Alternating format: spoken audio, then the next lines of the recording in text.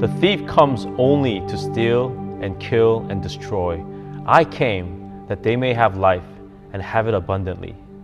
When I was in first grade in elementary school, I was in front of my house playing a handheld video game. It was 35 years ago, so we didn't have Nintendo Switch back then, but I had a little electronic device that had a small black and white LCD screen and a couple of buttons, and it would make beeping sound as I played. It was, at that time, it was new, and I really enjoyed playing with it.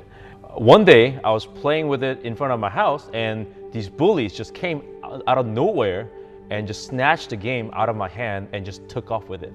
I was trying to figure out what happened because something like this has never happened in the 6 years of my life before. My favorite game, it was my property, and it was just taken from me, and I was so angry. The bullies that took the game from me, they were bigger, and they were many of them, and I was just by myself, but it didn't matter. I went after them to get my game back, but unfortunately, I couldn't get it back, and my game was lost for good. How would you feel if someone snatched your brand new iPhone from your hand? How would you feel if someone kind of went through your stuff and stole your wallet or your other valuables? What would be your response? Wouldn't you feel angry? Wouldn't you feel this incredibly violated because someone just invaded your personal space and took what was rightfully yours? It's an injustice, and you would do, if you can, you would do anything to balance the scale. Why do we feel this way? It's because whatever that was taken belonged to us, and it was sort of like a violation of our property rights, and you would feel that much anger.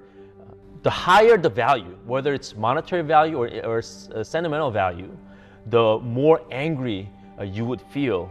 But day after day, we get something stolen from us that is much more valuable. John 10:10 says the thief comes only to steal and kill and destroy, but Jesus came that we have an abundant life.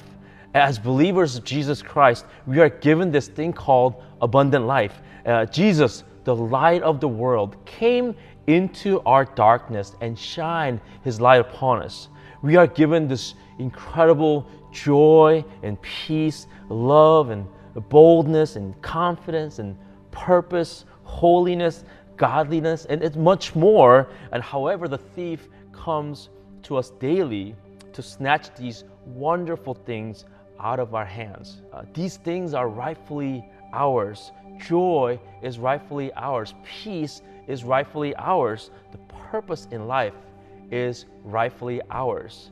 But my brothers and sisters, the thief often takes your God-given abundant life. The few years of our youth are very special for us. We get to dream big dreams. We have so much to look forward to. God can do wondrous things through our lives, and it usually starts in our youth years. And the thief often snatches your youth out of your hand. But that's not the worst part. The worst part is that you don't know that it's been stolen from you. And because you don't know that it's been taken from you, you don't feel the injustice or indignation.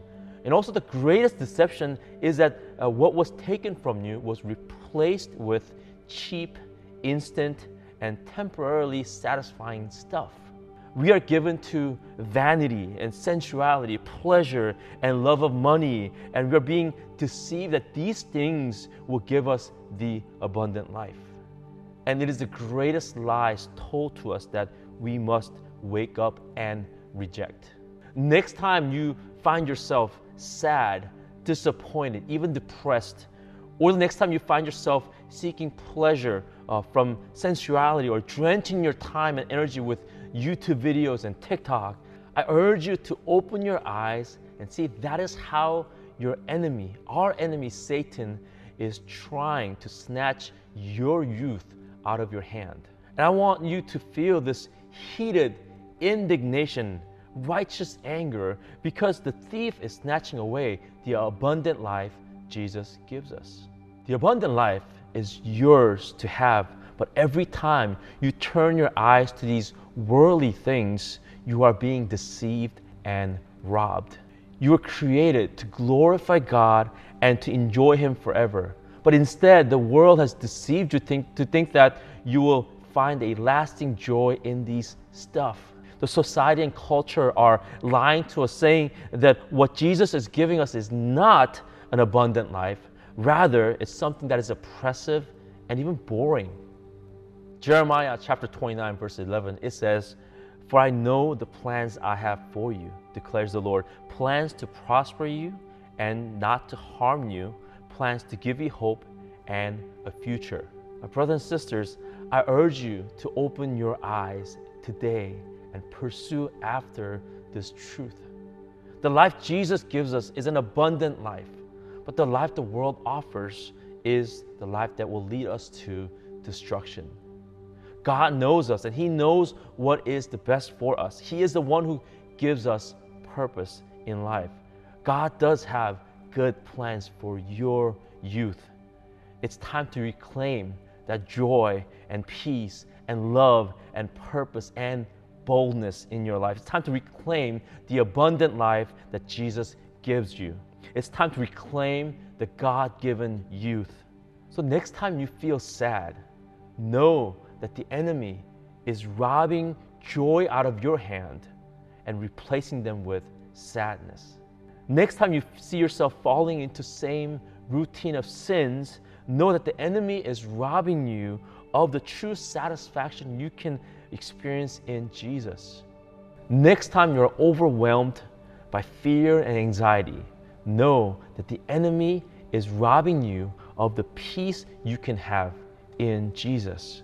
At that time when my game was stolen, if I was with my dad, then the bullies would not have even attempted to steal my game.